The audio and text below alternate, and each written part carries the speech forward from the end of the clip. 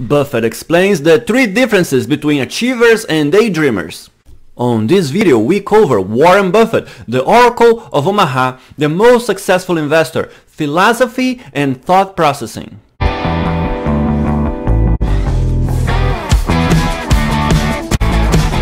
Warren Buffett has told us which are the three things in life that separate the doers from the daydreamers. The first thing that Buffett says is that we need to love the work that we do. If we do love our jobs, we will never have to work one day in our lives. That is so true. Even making lots of money but being completely miserable in a job is so sad. To make a video like this, it takes me about 8 to 10 hours and it is lots of work. It requires research, writing a script, shooting, editing, and yada yada yada. But this is also what I do on my free time and my fun time. I really and truly enjoy studying finance, methods of making money, and researching successful people. If you have interest on Buffett or finance, please drop a like, and if you are new here, also subscribe, hit the bell, and share this video with a friend. That is a great way to become an overachiever, get the next video, and help the channel grow. And the second thing separating achievers from daydreamers is procrastination. We all are guilty of this, even Buffett, at some level or another. Oftentimes we need to take action on things immediately, but we end up leaving it for later. And the third thing is don't judge your own self by other people's standards.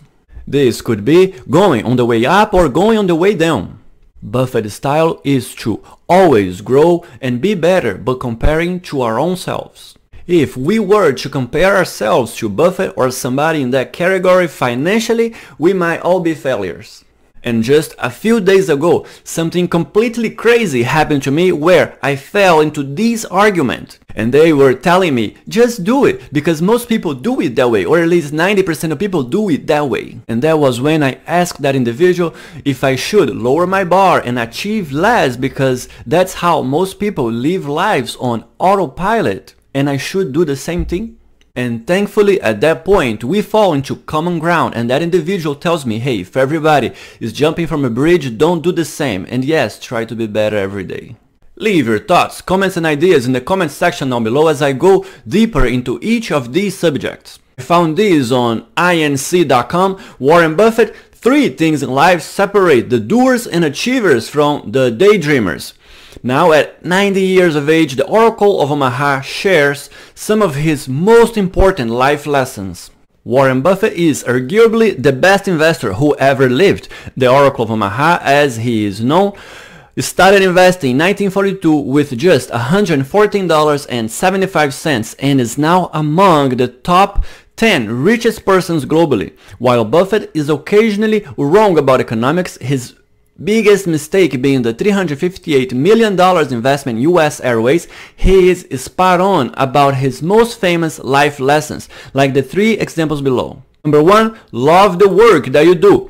Plain and simple, when you do what you love, success will follow. Buffett has lived by this rule, stating that when you're passionate about your work, you'll never work a day in your life. He concludes, there comes a time when you ought to start doing what you want. Take a job that you love. You will jump out of bed in the morning. So what is that you really want to do? Number 2, stop your thumb sucking. Ever sat on a decision too long and did nothing when you should act on it? That, according to Buffett, is thumb sucking. It's stalling, procrastinating, and avoiding something that may have been your best bet to begin with to reach your goals.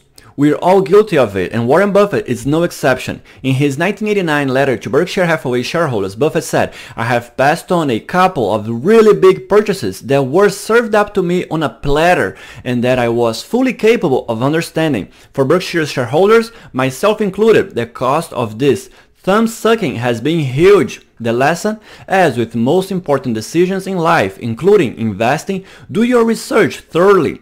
Get all the information and then act swiftly on your decision. And if the answer is no, act with the same clarity of mind and walk away, knowing you made the right choice. And thirdly, don't judge yourself by other people's standards. When setting the bar for your own goals, don't fall for the trap of measuring it by other people's measure of success. Instead of trying to keep up with the Jonases, measure yourself by one of Buffett's most famous rules, your inner scorecard, which defines your own standards and not what the world imposes on you. The inner scorecard, a principle he learned from his father, comes from deep within and speaks the truth. It gives meaning to who you are and how you naturally behave and see the world on the basis of your values and beliefs, not someone else's. In short, it's taking the higher road to achieve success because it comes from the heart. And finally, to recap, number one is to love the job that we do.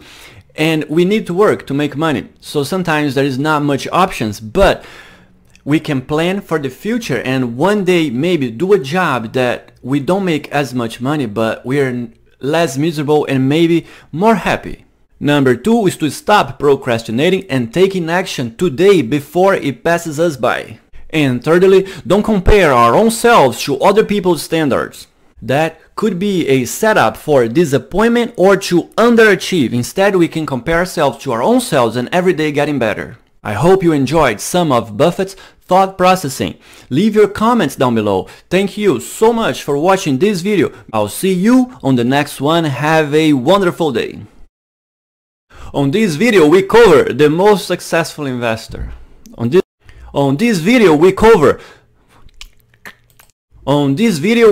Warren Buffett, the Oracle of Omaha, the most successful investor, philosophy and thought processing. On this video we cover the